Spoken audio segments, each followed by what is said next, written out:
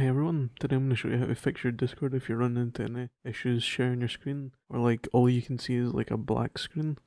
If you were able to share your screen before, then restarting your computer should fix the issue. But if restarting doesn't work for you, you can try running Discord as administrator. Search Discord and run as administrator.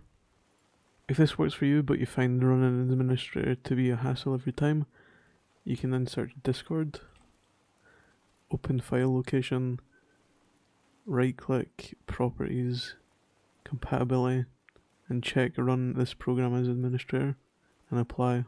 This will make it so whenever you open Discord it will always run as administrator.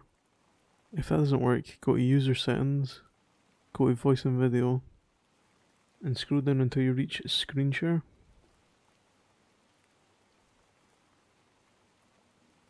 And toggle off advanced technology and experimental method. Once you've done that, close Discord and restart as administrator again.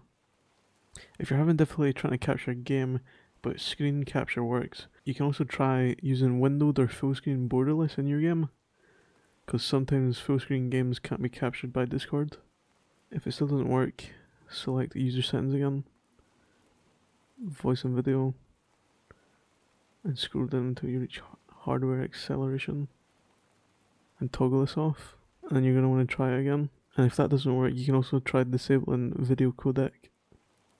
You can also try updating your graphics drivers by going to your GeForce Experience and downloading the latest driver.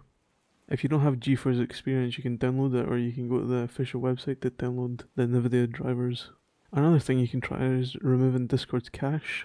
Just make sure Discord is closed, then press Windows R and go to percentage app data percentage, hit enter, select Discord, click Ctrl A and delete all the files here. If you run into any errors while deleting the files, just skip them.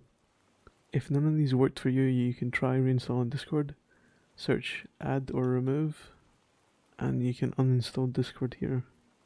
Then head over to the official Discord website and re-download it again.